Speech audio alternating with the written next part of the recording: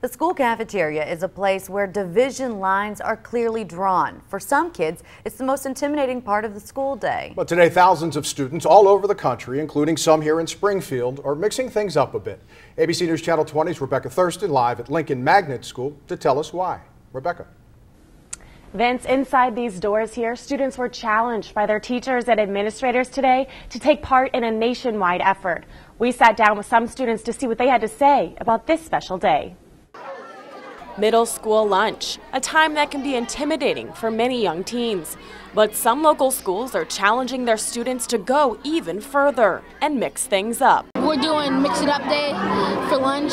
Tuesday afternoon, 6th, 7th, and 8th grade students at Lincoln Magnet School went through the lunch line like every other day. But there was a twist. They handed out a card that it was like a picture of something like a soccer ball, an ice cream cone, and then at each table they had one of those cards already laid out, and so you would find the table with your matching card and sit down with whoever else was there. The goal was to encourage students to learn about people who may not be exactly like them. They do a lot of collaborating in the classroom and they get to know each other, their strengths academically, but we think it's important to get to know each other socially. They'll learn the value of diversity and how important it is to make new friends and be with individuals they normally might not be with.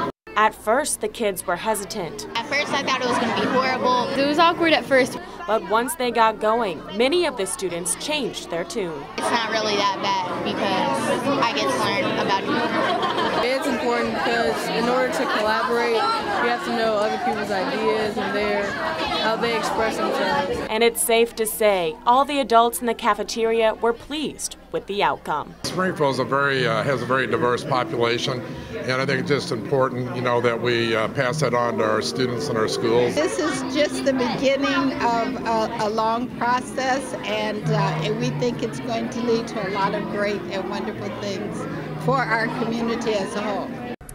We can all take some cues from kids across the country today as they learn to be more accepting and open-minded about people who are different from them. At least 6 schools in District 186 participated in the initiative today.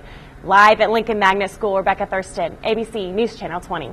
Thanks, Rebekah. And to mix things up even more, students from Lakeshore Middle School came to have lunch with Lincoln Magnet School students. So both schools not only had the chance to get to know some of their classmates better, but also kids from a different school.